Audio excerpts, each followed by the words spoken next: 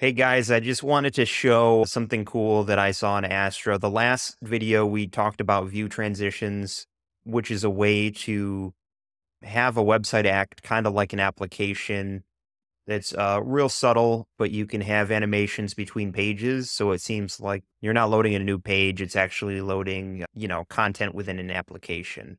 There is a flag that they have on the view transition feature called persist. So you can have a persistent state in the component as you change pages. So let me show you what that looks like.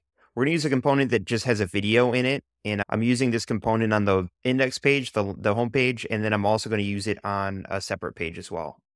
So all you have to do is within the component that you'd like to persist, the state to persist, you include the flag transition persist.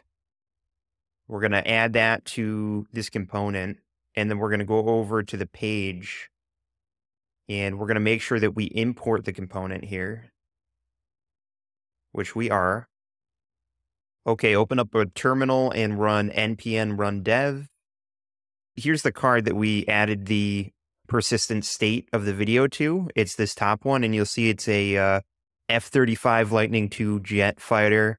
And as it banks and turns, let's click into this, and we'll see that the video is actually in the same spot because it's saving the state as we load the next page. So let's try and get it right when it fades in. We'll do that, and you'll see that it loads up at the same exact time in the video on the next page. So this is a really cool feature. You could think of different ways to utilize this persistent state. So you can think of a lot of cool different scenarios where you'd use something like this. They just pushed documentation for this feature a few days ago. So I wanted to make a follow-up video to the last video, which was the view transition. So now you can have the state of the component persist between pages using the view transition API. So it's really cool. If this is kind of confusing, watch the last video. I'll link the last video below just on view transition. This is just an option that allows you to persist the state of components between page loads, which is really cool. It's a really cool feature. I love Astro. It's been really fun. Stick around for more Astro content. And if you're watching this video and you're not subscribed, subscribe. And if you have an idea of a video that you'd like to see, let me know, comment below, and I will make a video. Whatever you comment, as long as it's web development focused, I will take some time that I have and make content for it.